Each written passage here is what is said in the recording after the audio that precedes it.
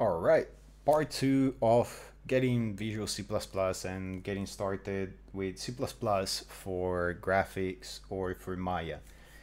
So, why do I recommend you use an IDE? And you will find people that recommend otherwise, that recommend that programmers don't use an IDE or that IDEs aren't that beneficial. I'm not going to argue with that because I don't think that IDEs themselves are the be all end all of things.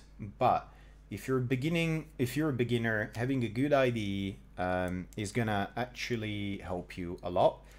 Don't get too used to it over the years, but starting with one so that you can explore things and know what is going on and have tight integration between the various tools of the trade is gonna be beneficial. Now, the reason I recommend Visual Studio is an IDE is integrating different parts. So there's several things that you need if you want to develop compiled native software. And obviously you will need a text editor. That is by far the easiest part to replace or extend or augment. You can use whatever you want. It doesn't really matter all that much. It only matters a little bit that there's a good text editor to debugger integration when you're actually debugging, but the text editor is probably the least relevant part of an IDE. It also happens to be by far the worst part of Visual Studio, if you ask me.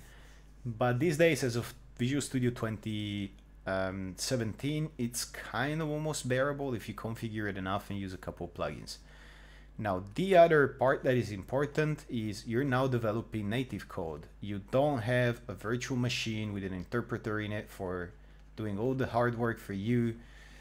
You're not in, a nice walled garden kind of scenario. You have to deal with the nitty-gritty.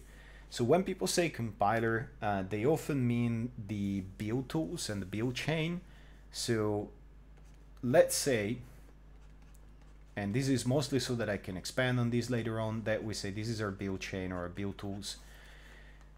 This build chain, which is often referred to as the compiler itself, is actually made of the compiler and a linker. And this is only important for the learning side of things, but the compiler and the linker are very often tightly coupled together. It's pretty unlikely that you get to separate them. But more important is part of the IDE chain that I would consider part of the build chain, though it's not always running, is the debugger, and the compiler itself is made of many moving parts. And then you have another part to the IDE itself, and these could be, either way. It's not really part of the build chain per se. I mean, eventually it goes away. But the last part of all of these is a project manager. And now the reason I'm mentioning that is because the one in Visual Studio, again, is pretty mediocre. So very often you find people using CMake instead or something else. And it complicates a beginner's life because instead of being able to just do something with an out-of-the-box comprehensive software, they also have to start learning all these little moving parts that can break. Now, of this lot, I would say that the standout one is the debugger in Visual Studio, not because it's great, mostly because everything else kind of sucks, to be honest.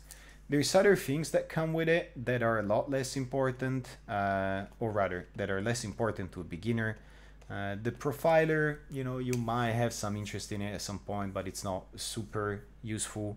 You can have things like repository management.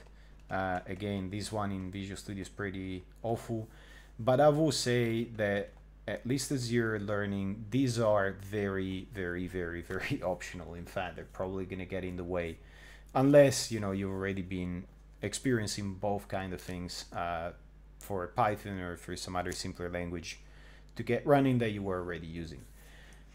Now, why do I even mention this? Mostly I want to go and explain how some of these things work because you would, at least in my view of things, you do need to know what a compiler and a linker are and what they do.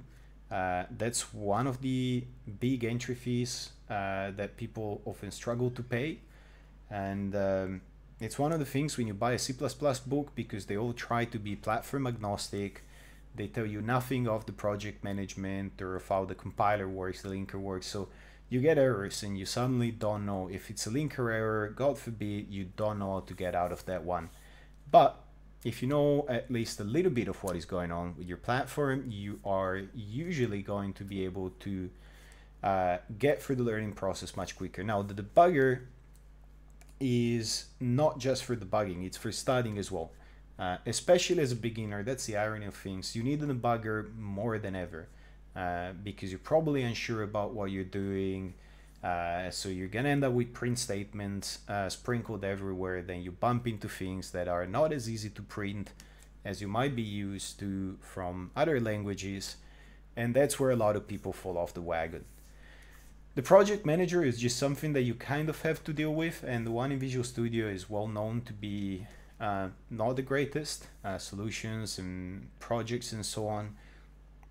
But at the same time, the alternatives, which are hybrid project managers build systems like CMake, aren't exactly well loved. So we're going through all of these to explain what the IDE is. Now, if that installation of Visual Studio went well for you, when you open Visual Studio the first time, you're gonna see something similar to this.